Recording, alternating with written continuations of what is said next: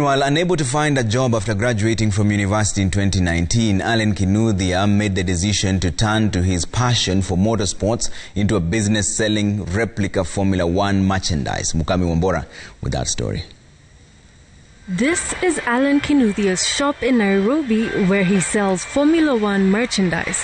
He stumbled upon the business after trying and failing to get a job. Having been part of the motorsports scene in Kenya for 5 years, Alan saw an opportunity. I looked into the market and found guys really want it, but it's very expensive on Amazon and eBay. He took up the initiative and decided to brand F1 apparel himself, but setting up his business took a financial toll. You need a computer, that's around 15,000.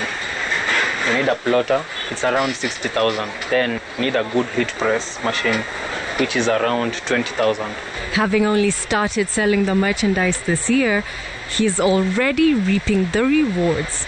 I can say I'm halfway through that journey, based on the sales I've made. With Formula One being a niche market, Alan has adopted an equally unique marketing strategy. One of the biggest Formula One groups in the country, which even has a WhatsApp group. Now from there, I was able to make sales. Now those guys were able to push the word out that there's this merchandise that is in town. The process of creating the jerseys itself is relatively simple. You compile all the vectors, you put them in one folder, then you send them to the plotter. The vectors are then printed out using the plotter.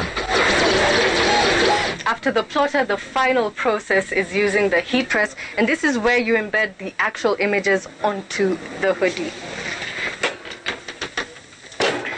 The retail price of an original Mercedes F1 hoodie is 10,000 Kenya shillings, while Alan sells his for almost 1/4 of the price at 2,800 shillings.